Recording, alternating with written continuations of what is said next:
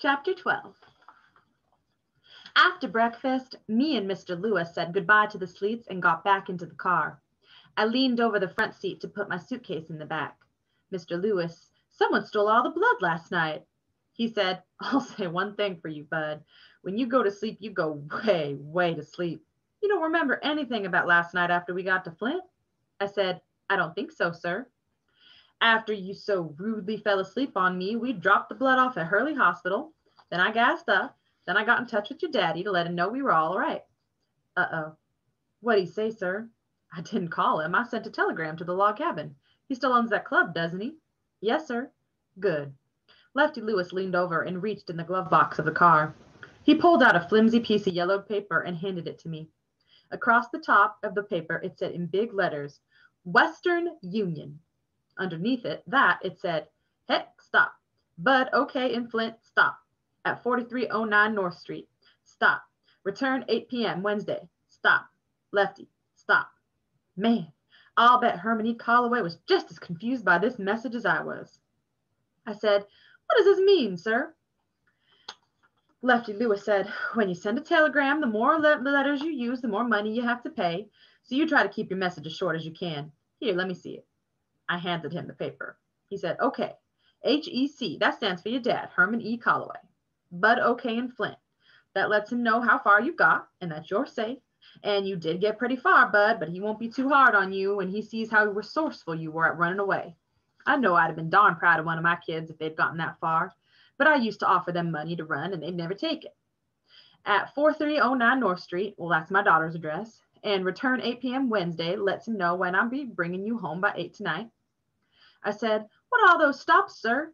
He said, That's the telegram's office way of saying period. It just means that the sentence is over. Lefty Lewis spent most of the day doing errands all around Flint. He made me promise to wait in the car for him.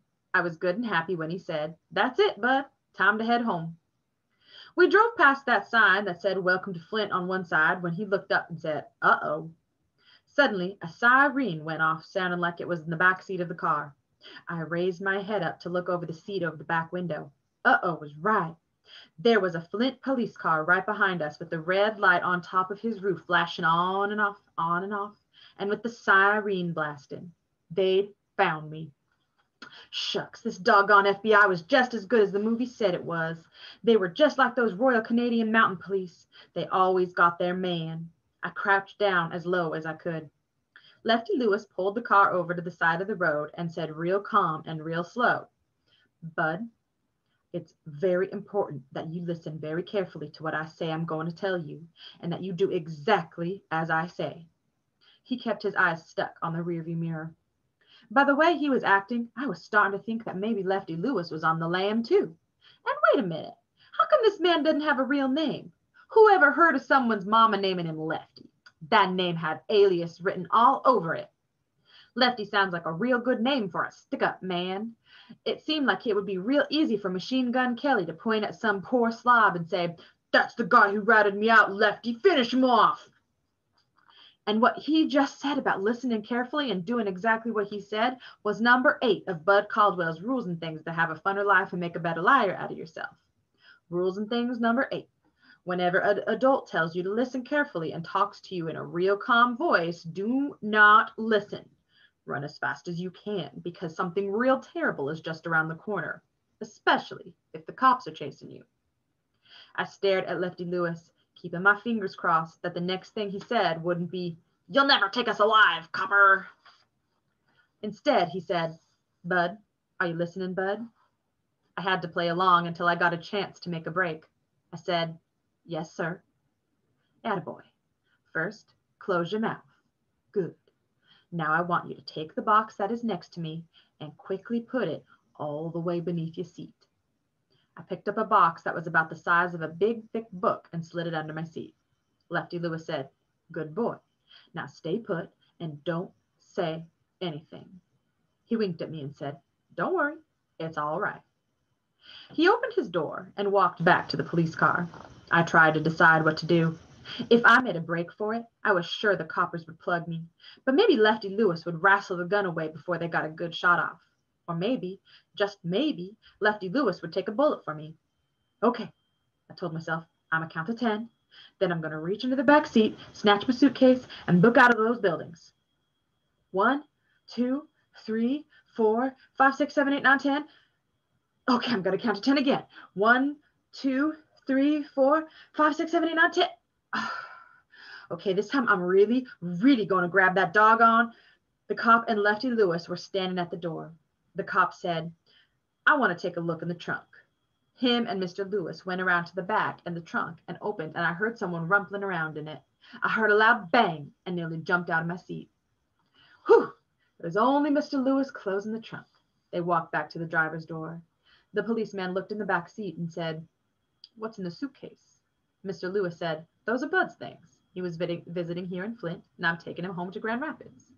The police looked at me and said, Oh, your grandson, huh? You two look just alike. Lefty Lewis said, Why, thank you, officer. I always thought the boy was unusually handsome. The cop didn't have a good sense of humor. He said, All right, you're free to go. Can't be too careful. I don't know if you heard, but we've been having a lot of trouble in the factories here. We've been stopping all cars we don't recognize. There have been reports that some more of those stinking labor unions might be sneaking up here into Detroit. Mr. Lewis said, You don't say. The cop said, Drive carefully. And he touched the brim of his hat the way that a cowboy in the moving pictures does. Lefty Lewis got in the car, started it, and we pulled back out on the highway. He made a scary face at me and said, Bud, this has really been a couple of lucky days for you. First, I saved you from being eaten by some vampires in Owasso. Then you seem to have survived my daughter's pain cakes. And finally, that police officer saves you from the feared and loathsome labor organizers of Detroit. You are truly blessed. Lefty Lewis was back to acting normal, but I kept wondering what was in the box he didn't want the cop to see. I said, What's a labor organizer, sir? Mr. Lewis said, In Flint, they are people who are trying to get unions in the automobile factories. Before I had a chance to get my next question in, Lefty Lewis said, I'm going to save your breath for you, Bud. I'll bet the next thing out your mouth was going to be, What's a union, right? Yes, sir. A union is like a family. It's when a group of workers get together and try to make things better for themselves and their children. That's all, sir? That's all. And why are the cops after them? That's a very good question. Look in that box you put under your seat. I pulled the box out and put it in my lap and looked over at Lefty Lewis. He looked back at me and checked the rearview mirror. Go ahead. I stopped for a second. Maybe there was a loaded cocked pistol hiding in the box. Maybe Lefty Lewis would have shot it out at the cop if he'd tried to take us to jail. I started raising the top off the box, and just as I was about to get it open, Lefty Lewis moved a lot faster than you'd think somebody's grandkid could and slapped his hand on top of it, closed it back tight. Uh-oh. Maybe this was loot from a bank that him and Al Capone had knocked over. Maybe Lefty Lewis would have to rub me out if I saw what was inside. Maybe if I looked, I know too much. He said, Before you look, Bud, you got to understand that what's in there is very dangerous. I said, Well, sir, I really don't think I need to see it, sir. I think I'll just look out the window until we get to Grand Rapids, or maybe, I gave a big fake yawn. Maybe I'll take a nap. He laughed and said, You're a lot smarter than you look, Bud. You know it would have been curtains for us if that copper would have seen what's in there. He tapped the top of the box. All I could say was, Yes, sir. He said, Go ahead and open it, but you have to promise, no, you have to swear that you won't breathe a word about what you see to anyone. Mr. Lewis, sir, I'd really rather take a nap. Well, first open the box. I took in a big gulp of air and started to raise the top of the box again. Lefty Lewis yelled, Bud! I jumped so high I nearly banged my head on the roof of the car. I yelled back, Yes, sir? I didn't hear you swear to keep your lips locked. Oh, shucks, Mr. Lewis, I swear, but I'd feel a lot better if I could take a doggone nap. I snatched the top off the box and got ready to be scared to death. It was just some paper with writing on it. Maybe the pistol of the loot was under all this paper. I kept lifting paper until I got to the bottom of the box. Nothing. I looked at Lefty Lewis. He said, I warned you. Pretty dangerous, isn't it? I must have missed something. I went through the box again. How's some paper dangerous? Read it. I took one of the papers out. It said, Attention railroad workers! The newly formed Grand Rapids branch of the Brotherhood of Pullman Porters will be holding an informational meeting on Wednesday, July 23rd, 1936. All interested parties, please come to 2345 Coldbrook at 9 o'clock. Refreshments will be served. You know what we're up against. Please keep this as confidential as possible. It was starting to make sense. I said, Mr. Lewis, are you one of those labor organizers? He laughed. Not really, bud. I'm picking these up so we can pass them out in Grand Rapids. We've been negotiating to get a union for the Pullman Porters for years now, and nowhere in Grand Rapids will print these flyers for us. The only place that would do them is all the way in Flint.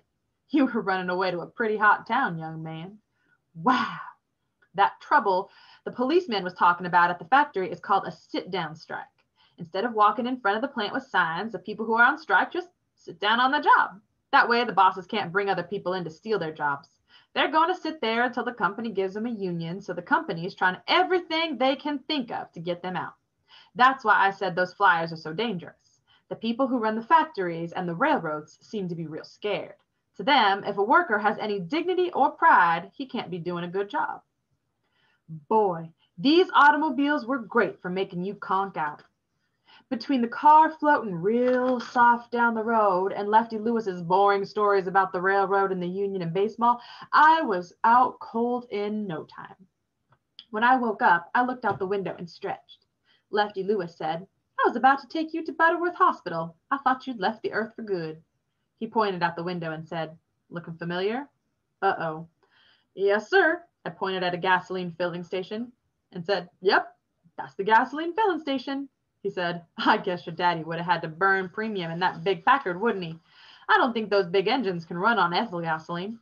I said, no, sir, that's right. He told me, well, you and your daddy sure have one beautiful machine. I was getting real nervous, but I said, thank you, sir.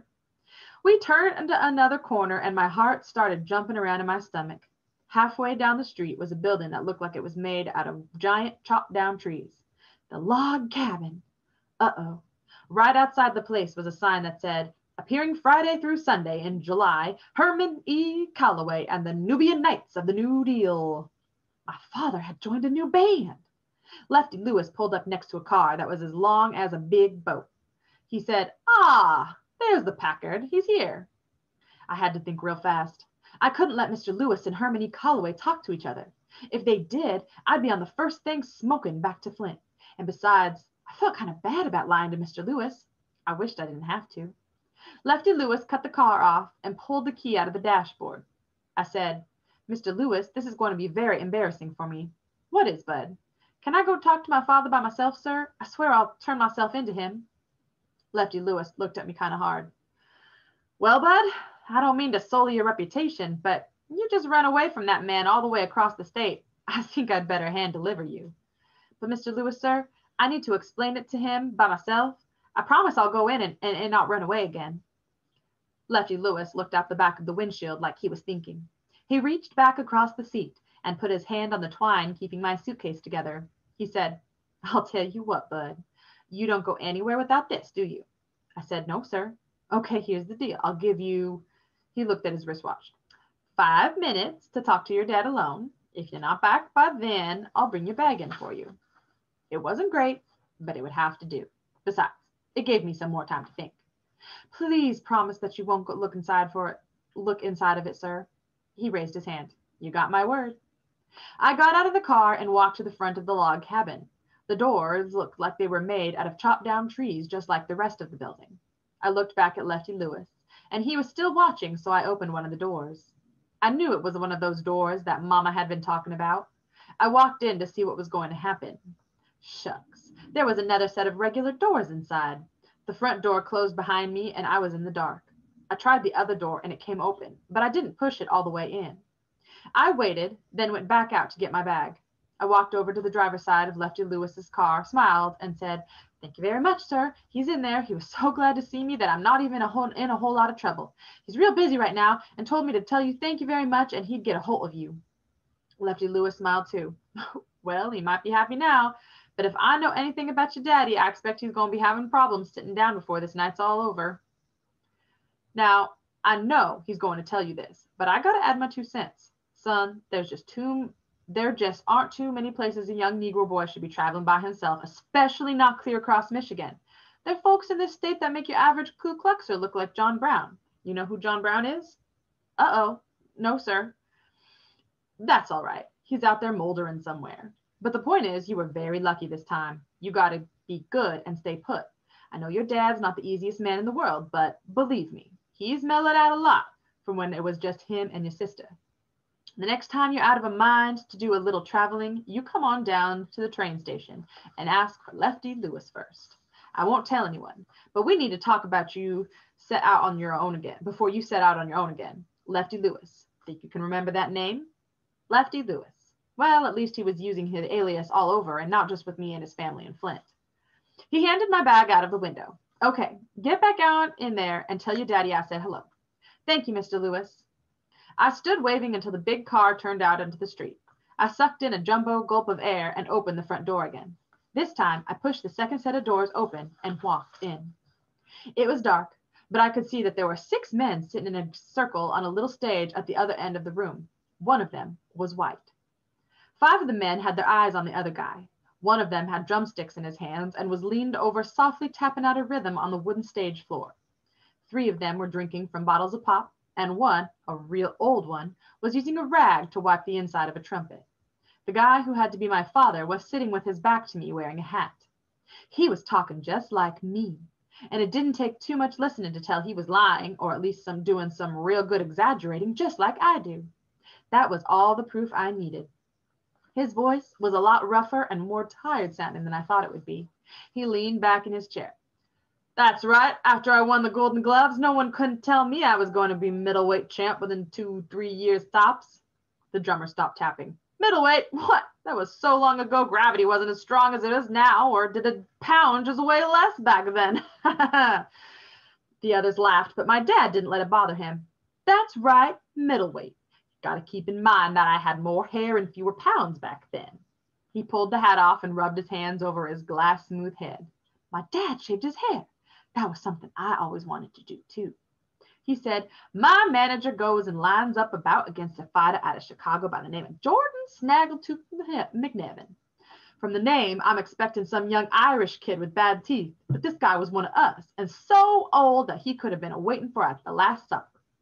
When you fight began, I wasn't about to show mercy, you understand? All the guys on stage were nodding. And to make a long story longer, I go out and flick this halfway stiff right jab clean out Pop's head, and the horn guy said, Herman, to this day, I can't believe you swung at that old man. What was I supposed to do, Jimmy? I wasn't trying to kill him or nothing. I just wanted to put him down quiet and quick. Jimmy went, And the next thing I know, I'm watching my mouthpiece and my chance to be champ flying out of the ring into the 4th row of seats. I ain't never been hit so hard in my life. The drummer said, What? You lost one fight and quit? Then Herman E. Calloway said the words that let me know I was right. I felt like someone had cut a light on inside me. I knew it had been right for me to come all the way from Flint to Grand Rapids to find my dad. The idea that had started as a teeny, weeny seed in a suitcase was now a mighty maple.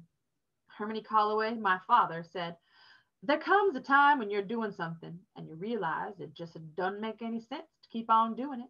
And you ain't being a quitter. It's just that the good Lord has seen fit to give you the sense to know, you understand, enough is enough.